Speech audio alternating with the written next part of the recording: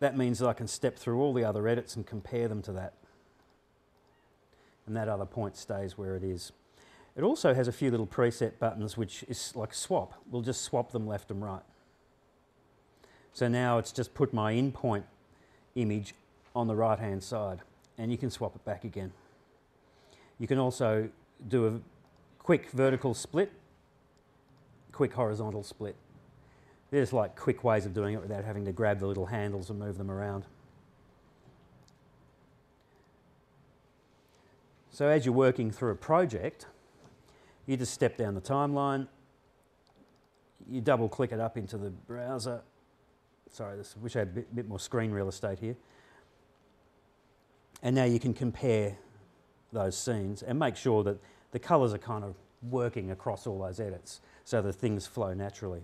Because that's really the fundamental job. What you're trying to do is iron out all the variation between shots. You'll get lighting changes, you'll get camera setup changes where people don't white balance the camera properly, or you only got to change 90 degrees with a camera and the way the light falls will change the look of it.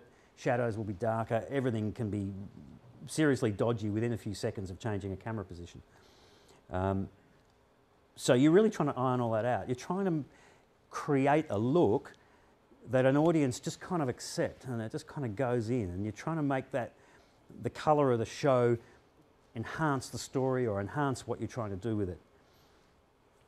If it's something that's very promotional, you might want to crank the colours up, give it a look, burn out all the highlights. There's a lot of stuff you can do like that. If you're trying to do something that's a little bit more moody, like a drama piece, your colour corrections could be a lot more subtle. It might be doing stuff like, you might be lowering levels and making things look darker, like they're a bit more like candlelight, that kind of thing. You'll be working on more effect-based grading rather than just making everything look nice, like this stuff, which has all come out of documentaries. So this all had to look fairly conventional and normal. Having said that, there are a few issues with it. So the tool bench is a very, very valuable tool because it's the only way you can really quickly compare shots. Any other way gets really cumbersome, believe me. Let's go down here. Right. So I'm going to get rid of that for a moment and just briefly touch on... Oh, sorry, go on. Yeah, quick question about the frame viewer. Does that have a live update through the scopes as well? Yes. So if you've got your frame viewer, I mean, you can separate these. If I open up, you can pull that tab out. With Final Cut Pro, any tab can be broken away. So I can break that out there. So if I play, it won't play as such. It's a frame viewer. It's not a video window. So it's basically parked because I've marked that in point. Let me swap those over because they're a bit back to front. There we go. So yes, it updates as I drag through on the current frame we're looking at and holds a particular in-point frame for the other side. So the left-hand side doesn't move around because it's looking at that in-point there. Sorry, we've been distracted by a phone on the bottom right. The projector is overheating. Cute. It's all right, it's only the right-hand one that's overheating. You can look at the left one. It's all right, if it explodes, I think I'm in the firing line, so it should be all right.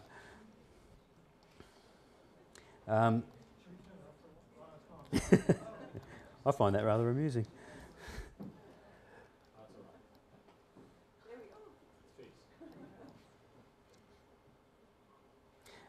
So yes, the frame viewer does live update, as you can see there. Just going to get rid of those for a moment. I highly recommend when you're grading to grade a copy of your edit. There's no resources lost in copying edits. I'm a great believer in taking sequences, and when I sort of leave an audit trail behind me. I want to know what the process was that led up to something. So if you ever have to unpick it, and it happens occasionally, when you least expect it with the worst deadline imaginable, someone comes in and says, we're going to pull it apart and we're going to re-stitch it back together. Sometimes, and especially with HD work, lots of colour correction slows you down. They won't play in real time. Simple colour correctors will, but if you've got effects on there and you've rescaled images, and you've got moves and filters and effects and all kinds of other stuff going on, and it doesn't take much to clog it down and it won't play. Now, if you have to recut it and it's full of filters, you've got to remove your filters, make a copy, and then colour grade your copy. So you've always got a clean, uncorrected version that you can go back to, make your corrections, and then if you need to, you can then copy and paste filters and things out of the timeline, which I am going to cover. So I make copies. The simple thing to do is, there's a great example. I've already got colour correction in there. I would simply do an Option D for duplicate and make a copy. And simply call it graded.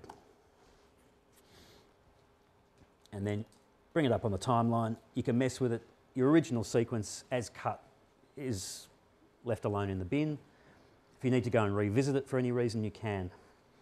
There'll be many circumstances where this will save a lot of mucking about.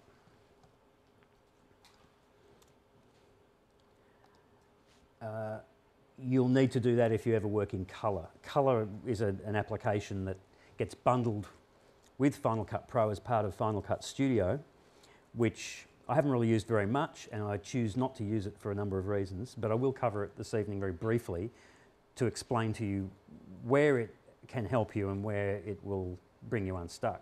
Or should I say, where it will take a lot more time out of your life, which is more to the point, because I'm pretty sure most people here would be aware of the fact that editing is a pretty slow, laborious process. You don't want to spend more time editing and grading. You want to get it done as efficiently as possible, so that when people come back to you and want to make modifications, you're not tying yourself in knots trying to unravel something. But for sending things into colour, you need to make copies. It's absolutely crucial. Okay. What I'll do now very briefly is take you through the kind of process you might go through if you're grading a little program. So we'll use this one here, and what I'm going to do is just highlight everything and remove the filters. There are shortcuts for all this kind of stuff.